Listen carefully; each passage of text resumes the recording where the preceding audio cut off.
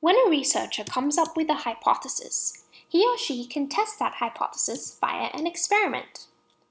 For example, in psychology, a researcher might hypothesize that humans are more strongly motivated to take care of cuter babies. This was a real hypothesis explored by Glocker et al. In 2009, and we're going to use that as a jumping-off point to exploring independent and dependent variables. So an independent variable is the variable that we're manipulating, so it's often called the manipulated variable. We're trying to see the effect of this variable, so we begin the experiment with multiple levels of the independent variable. And that might become more clear when we explore our example in detail. So in this case, the baby's cuteness is supposed to have an effect on people's desire to take care of it. According to our hypothesis, the baby's cuteness may change people's desire to take care of it. So, we begin the experiment with multiple levels of cuteness. And the point of the experiment is to see what effect these multiple levels of cuteness have on people's desire to take care of it.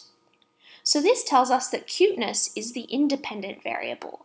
We alter the levels of the baby's cuteness at the beginning of the experiment, and at the end of the experiment, we can check to see whether it's had an effect on people's desire to take care of the babies. The dependent variable is the variable we're measuring, so it's often called the measured variable. We're trying to see how the independent variable affects or changes this variable.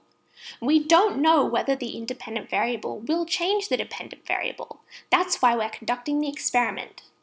So in this case, we don't know whether baby's cuteness will have an effect on people's desire to take care of it, but we're doing the experiment to check and see.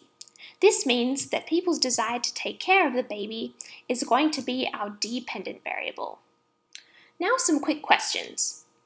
A researcher hypothesizes that hot temperatures increase aggression.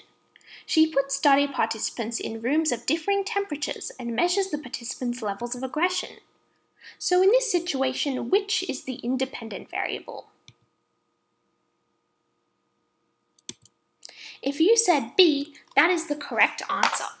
From the first sentence, we see that the hypothesis states that hot temperatures increase aggression. So right away, the researcher is predicting that temperatures have an effect on aggression, or that temperatures can change aggression. So this indicates right away that temperature is the independent variable. Later on, we read that the researcher measured the levels of aggression, which is a big clue that aggression is the dependent variable and not the independent variable. Now for question 2. A researcher thinks that stress is affected by different kinds of music, and he wants to design a study to test this.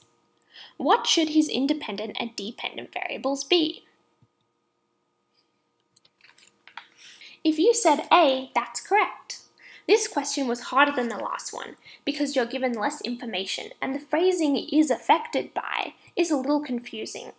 We can rephrase stress is affected by different kinds of music to say stress is changed by different kinds of music, or in more straightforward language, that different kinds of music change stress levels. Therefore, we would want to design the experiment so that participants are exposed to different kinds of music and their stress levels are measured. And that way it makes sense that the independent variable will be the kind of music because that's different at the beginning of the experiment, and the dependent variable is the stress level, which is what's measured at the end of the experiment. It's always a good idea to ask, what are we measuring? Because this will help you figure out what the dependent variable is.